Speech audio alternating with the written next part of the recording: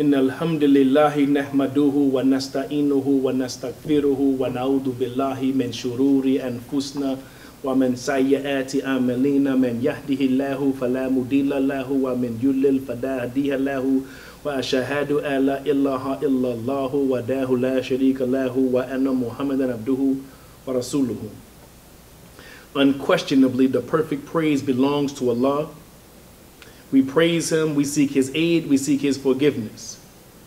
We seek refuge with Allah from the evil of our own souls and our own bad deeds. Whosoever Allah guides will never be led astray, and whosoever Allah leaves astray, no one can guide. I bear witness that there is no God but Allah, the one having no partners. And I bear witness that Muhammad sallallahu alaihi wasallam is his servant and his messenger. Musa alayhi salam gave this dua, and I feel that I am in needing of this dua. Rabbi shrah li sadri wa yassir li amri wahlul uqdatam min lisani yafqahu qawli. O my Lord, expand my chest, make my task easy, remove the impediment from my speech so they may understand what I say. Allah commands us in the Qur'an, Kul inna salati wa nusuki wa mahyaya wa mahmati lillahi rabbil alamin la sharika lahu wa bathalika umirtu wa anna awalul muslimin. It means, say, surely my sacrifice, my worship, my life and my death are all for Allah, Lord of all systems of knowledge. He has no partners, and with that I am commanded, and I am the first to be Muslim. We thank Allah for this day of Jummah. We thank Allah for waking us for the best day of the week. We thank Allah for another opportunity, another breath to show our gratitude to Him for making us Muslim. It is indeed a mercy and a blessing from Allah al-Muhaymin, the guardian, the preserver of safety, the overseeing protector. Allah is al-Muhaymin, meaning the one who ensures well-being and protection over His creation. He is also ever watchful. Nothing can be hidden from Him, and He is the knower of all the secrets that we conceal. As a name and attribute of Allah, Al-Muhaymin is only mentioned in the Qur'an one time. When Allah says, Huwa Allahu ladhi la illaha malikul sulamul mukminul muhayminul azizul, in Surah 59, when Allah is mentioning or listing His attributes. But Al-Muhaymin is only mentioned one time. But we pray and we strive so that perhaps others are guided to this mercy and this blessing called Al-Islam. Allah says in the Quran, or it is translated, we have revealed to you this book with the truth, Al-Haq, as a confirmation, Musadikan, of previous scriptures, and a supreme authority over them, Muhayminin. So judge, hikum, between them by what Allah has revealed, and do not follow their desires over the truth that has come to you. To each of you, He has ordered a code of law and a way of life. The Quran is a Muhaymin. What does that mean? It comes from the word haymana. It means to watch over, to oversee, to expand the wings, like a hen over his chicken.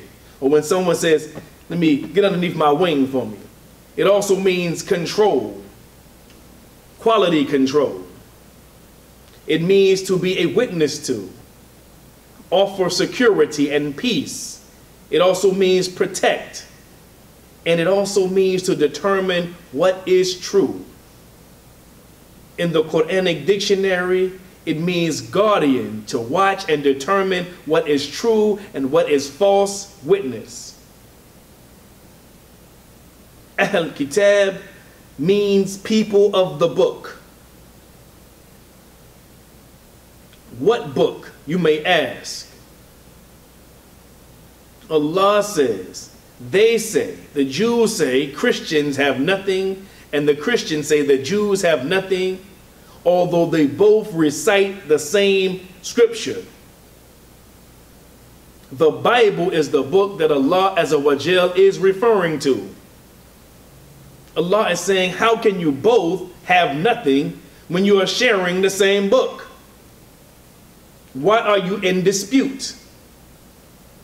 Allah says He has sent down upon you the book in truth, confirming what was before it, and He revealed the Torah and the Gospel. Allah again confirms that the Torah and the Gospel, singular, the Gospel, not Gospels. Is it the Bible that Allah is confirming? Or the Torah and the Gospel in the Bible? I know some Muslims have a misconception about this, that the Bible was once true and people have changed it. And Allah says, and we sent, following in their footsteps, Jesus, the son of Mary, confirming that which came before him in the Torah. And we gave him the gospel, in which was guidance and a light, and confirming that which preceded it of the Torah as a guidance and instruction for the righteous. So Allah confirmed the Torah with his messenger and prophet Jesus, or Isa alayhi salam. Allah subhanahu wa ta'ala gave him the gospel singular, not the four gospels. By the way, none of those people were near Jesus when he was delivering Allah's message. Allah repeats that he confirmed the Torah with Jesus, or Isa alayhi salam, and the gospel. Is that the Bible that Allah is talking about? Are the Torah and the gospel in the Bible? Interestingly enough, Muslims say, when they discuss the Bible, in your Bible, in your scripture, in your gospels. I have written a book where it says the Jewish Torah. We say this to suggest that we don't give those books the same authority that Jews and Christians give the books.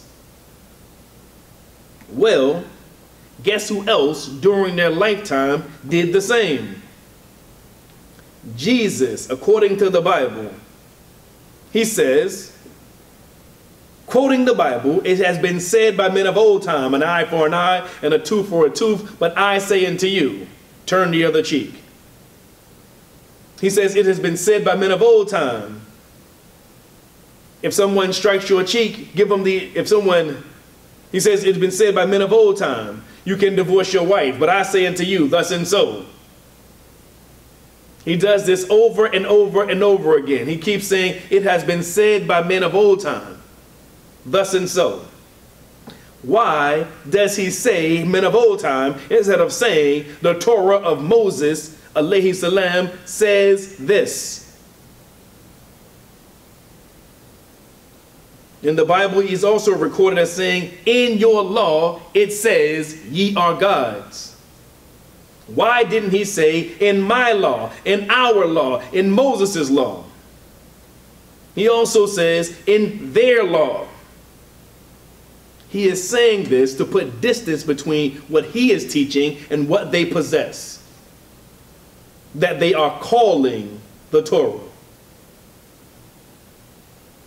Like we say when we speak to non-Muslims about their holidays or their holy books. He also said, it has been said by men of old time. Do you know why that is? Because most people up until recent history, were illiterate. They learned by oral tradition. There was no internet, no textbooks, no typewriters even, no notebook paper, no printers, no copiers. Everything had to be written by hand, every book, everything. That took too much time and effort. So people did not learn how to read and write. So keep that in mind when you think about the Torah and the gospel. Allah says, indeed, Allah has purchased from the believers their lives and their properties in exchange for that they will have paradise. They will fight in the cause of Allah, so they will kill and are killed. It is a true promise binding upon him in the Torah and the gospel and the Qur'an. Allah here says that paradise is guaranteed for the martyr and for those who fight in the cause of Allah.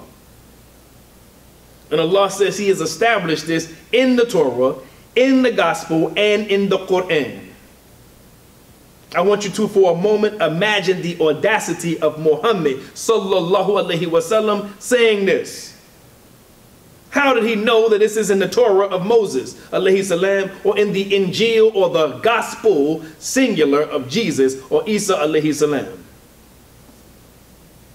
At the time of the prophet, the Bible was not translated into Arabic. It was translated into Arabic 300 years after he returned to Allah. And almost everyone in Arabia was illiterate. They could not read nor write Arabic, let alone Hebrew, Koine Greek, and Aramaic. And almost no one on earth today knows Hebrew, Koine Greek, and Aramaic, only biblical scholars. Over 95% of the Arabs could not read nor write. And most people before them, again, could not read or write. And most Muslims believe that Muhammad sallallahu alaihi wasallam was illiterate, that he could not read or write. There are other Muslims who say he could, and that's a good topic for our ta'aleem. The dispute comes from the word ummi. Ummi means unlettered. It could mean an Arab or non-Jew. It could mean a Gentile.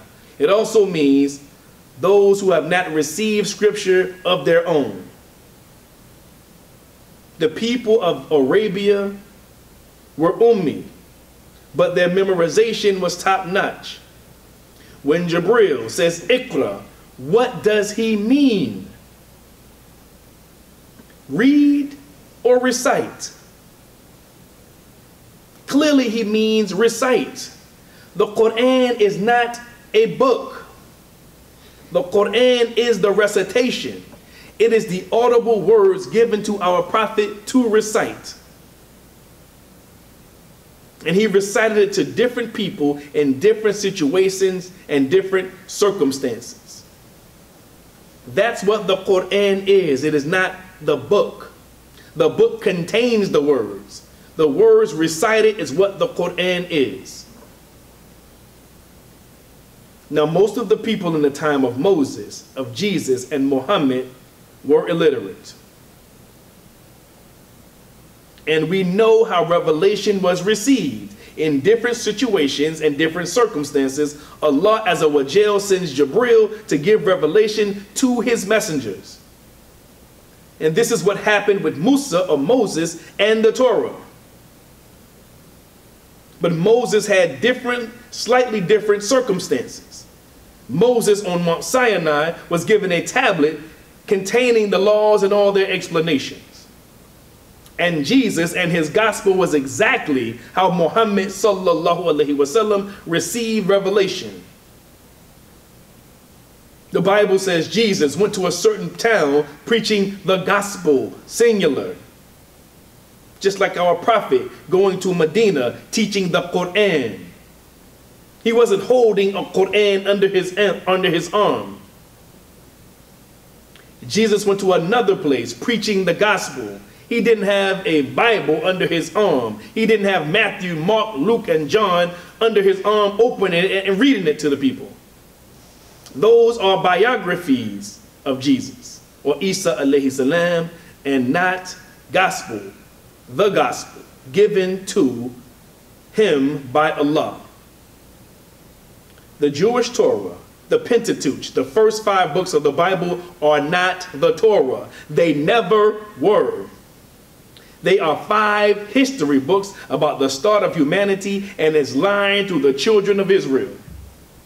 It is not the revelation given to Musa or Moses alayhi salam. It never was.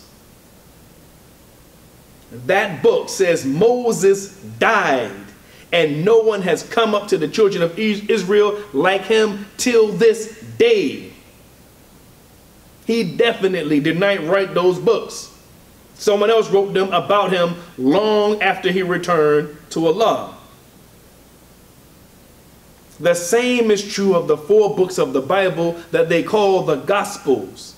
They are not what Allah Azza wa Jal gave Jesus.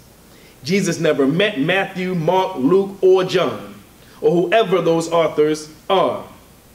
So Muslims, we should not say the Bible was the word of Allah and it was changed. It was not. It was the word of human beings, and people attributed them to Moses alayhi salam and Jesus alayhi salam and to Allah Azza wa Jal. And Allah tells us, beware, woe to those who write the book with their own hands and then say it is from Allah. Let's stop now and ask Allah for forgiveness.